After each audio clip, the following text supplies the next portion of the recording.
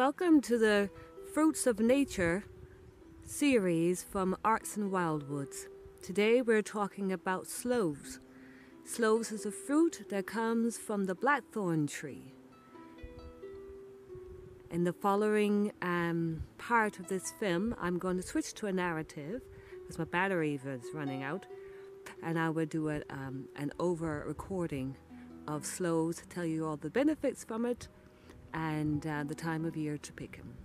So, without further ado, let's get to it.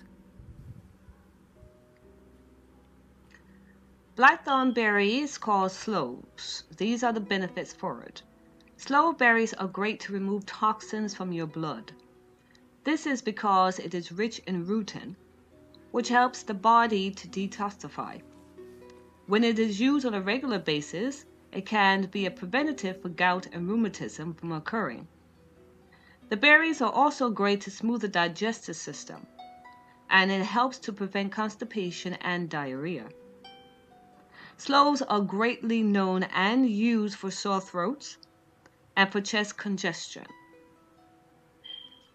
The benefits of this is it actually clears out the phlegm from your lungs, and this is why it is widely used in cough medicines and remedies. The pulp itself can be used as a face mask to give your skin an extra glow, and it also gives the skin some flexibility from its rich vitamin content, which includes vitamin C and tannins. You can also use it if you have a problem with fatigue. Overall, it strengthens the body and it increases the vitality. Now, to actually use the sloes, you can make it into a syrup, but often it is made with the use of gin and sugar or honey if you prefer.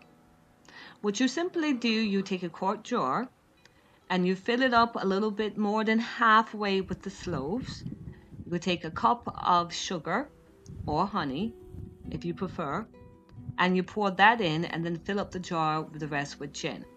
Close it tight, put it in a dark, cool place and let it sit for about 6 weeks. Then after that, you could take it out and you strain it and you can drink it as a liqueur, which is absolutely beautiful. Or you can use it for medicinal purposes by taking 1 or 2 tablespoons of it a day. Or if you want to use for cough medicine or for digestive purposes, you would use it accordingly. But either way, it is very safe to use, and I certainly would recommend trying it. So that's it about sloes today. It is autumn. It's about that time to go out there and pick them.